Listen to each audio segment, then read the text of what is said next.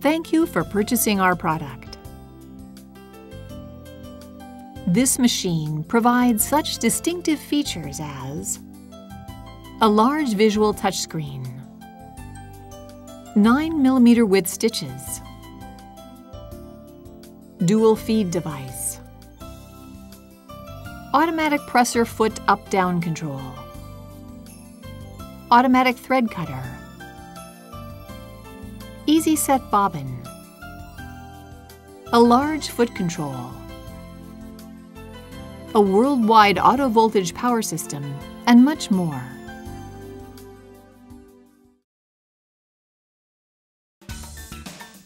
Preparation.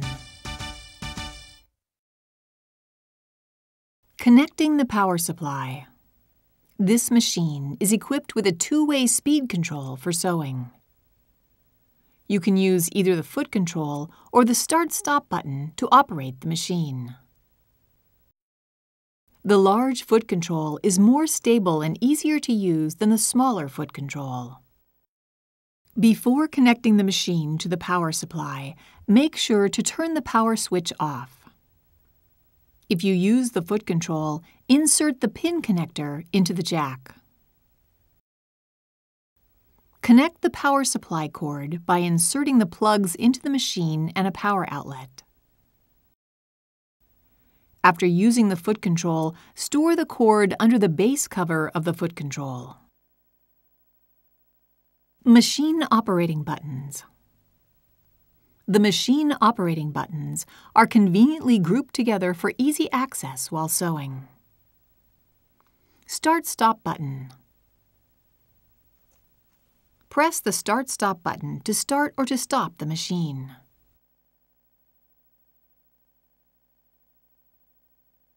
Please note, however, that the Start-stop button will not work when the foot control is connected. The machine will run slowly as long as this button is pressed, and will start running at the speed set by the speed control slider when the button is released. Pressing this button while the machine is running will slow down the machine, and it will stop when the button is released. This function is extremely useful when precise control of stitching is necessary. Reverse button. The machine will sew in reverse as long as the reverse button is being pressed when these patterns are being sewn.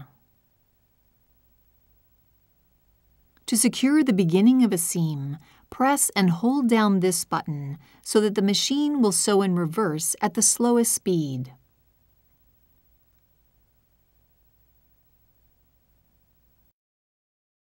When other patterns are selected, pressing the reverse button causes the machine to lock the stitch in place and stop automatically.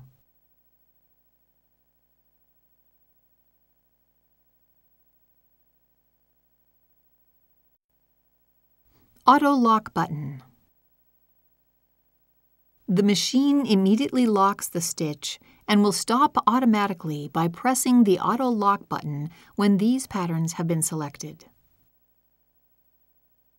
When other patterns are selected, the machine will sew to the end of the pattern being sewn, then lock the stitch and stop automatically.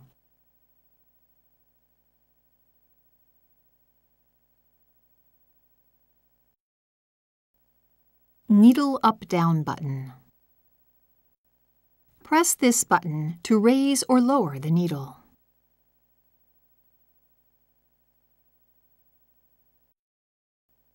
Presser foot lifter button. The presser foot will go up or down by pressing this button. You can also raise or lower the presser foot manually with the presser foot lifter. The knee lifter is useful when sewing patchwork, quilting, etc., since it allows you to handle the fabric while your knee controls the presser foot.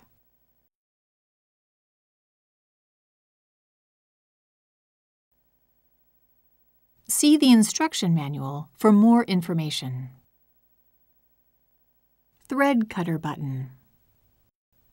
Press this button to trim the threads after sewing. The needle and presser foot will automatically rise after trimming the threads. You can sew the next stitch without pulling the bobbin thread up.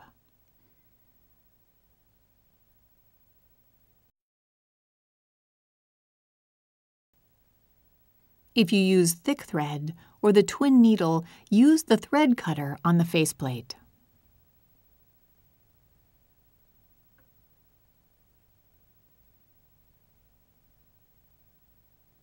Speed control slider. The speed control slider sets the maximum sewing speed. To decrease the speed, shift the slider to the left. Shift to the right to increase the speed.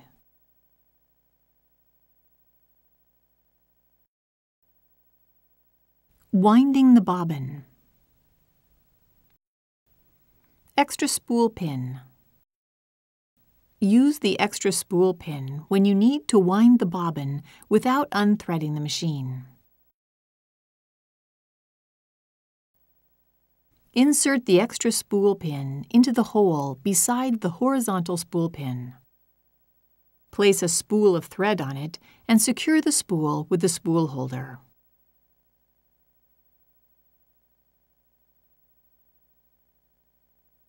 Winding the bobbin. Press the lockout key. Slide the hook cover release button to the right and remove the hook cover. Take out the bobbin. Put the bobbin on the bobbin winder spindle. Press the lockout key to unlock the machine. Set the spool of thread on the spool pin.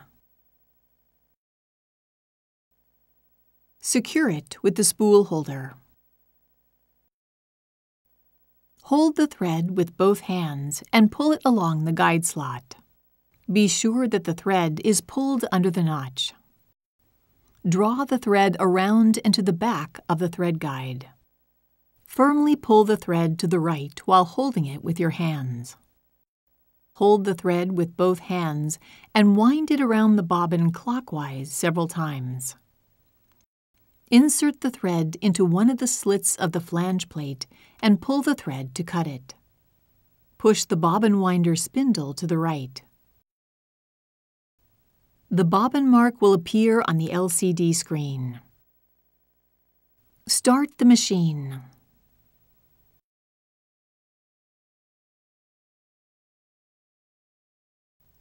Stop the machine when the bobbin is fully wound and stop spinning.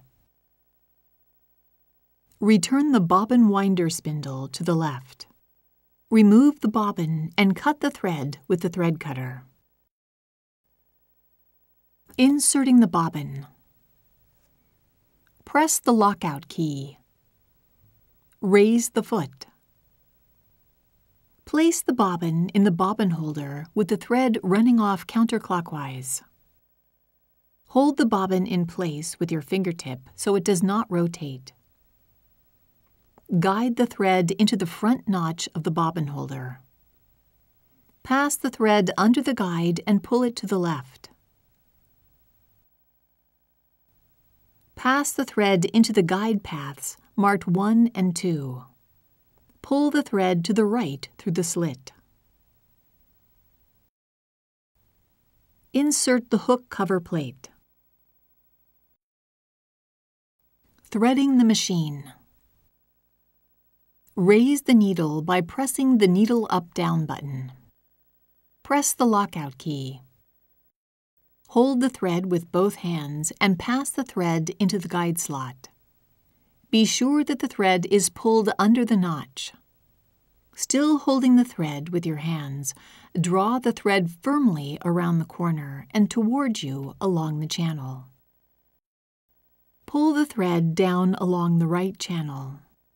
Pull the thread up around the guide plate and along the left channel. Slip the thread into the eye of the take-up lever and pull it down along the left channel.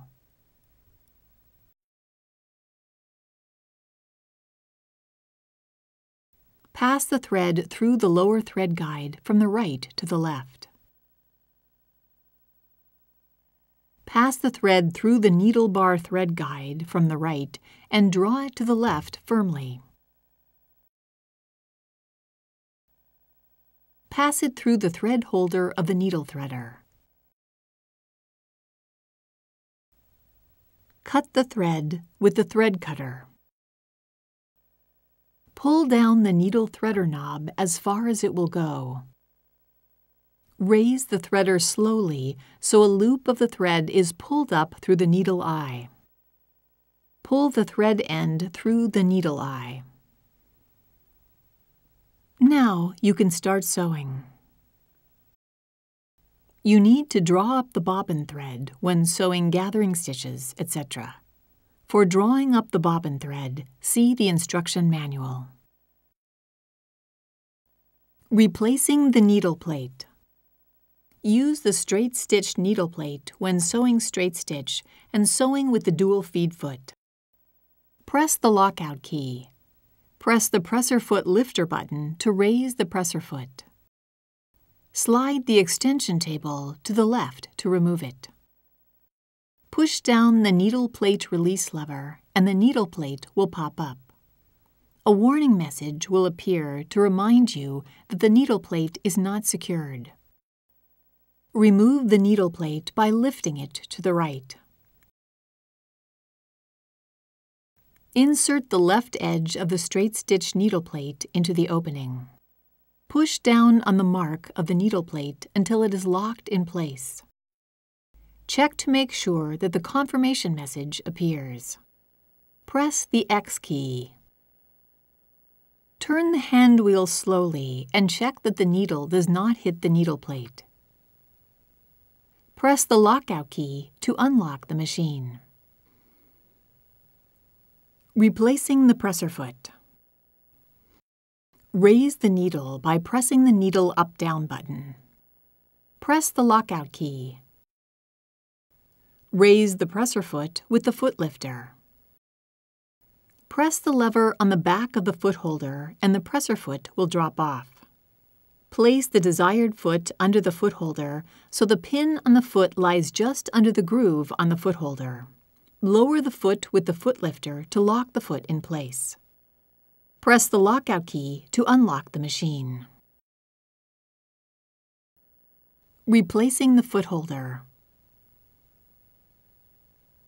When using the dual feed feet or darning foot, you need to replace the foot holder. Raise the needle by pressing the needle up-down button. Press the lockout key. Raise the presser foot with the foot lifter. Loosen the thumb screw and remove the foot holder.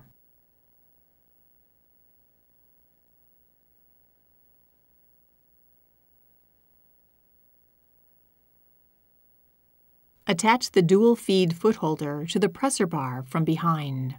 Tighten the thumb screw with your fingers.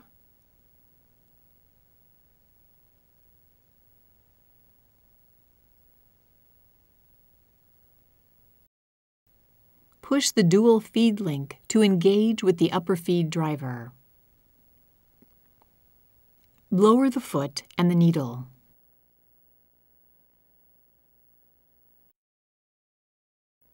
Tighten the thumb screw firmly with the screwdriver to secure the foot holder. Raise the needle and the foot.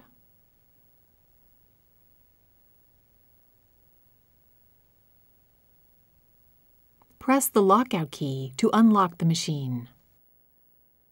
Dropping the feed dog.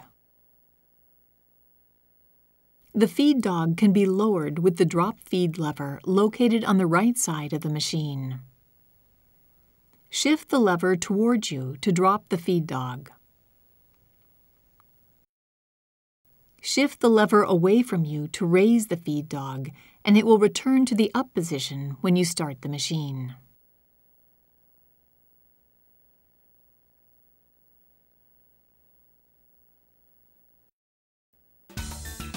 Practical sewing. Selecting patterns. This machine offers a wide selection of stitch patterns and monograms. The flip-up reference chart helps you identify all the patterns at a glance. The patterns are listed in groups for easy reference. When turning the power switch on, the LCD screen will show Straight Stitch 1 has been selected. Press one of the icon keys to select the category.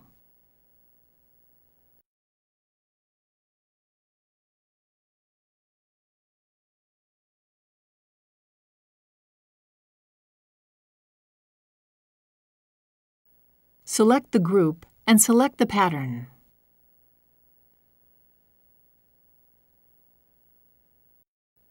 Manual stitch settings. This machine is programmed to provide the optimal stitch length and width, as well as thread tension for the selected pattern. However, you can make adjustments to suit your specific sewing needs. Press the setting bar to expand the manual setting window. You can adjust the zigzag width, stitch length, elongation ratio, thread tension, and foot pressure by pressing the plus or minus key. Press the setting bar to shrink the manual setting window. Press the default key to return the settings to the default values. Auto thread cutting. To cut the thread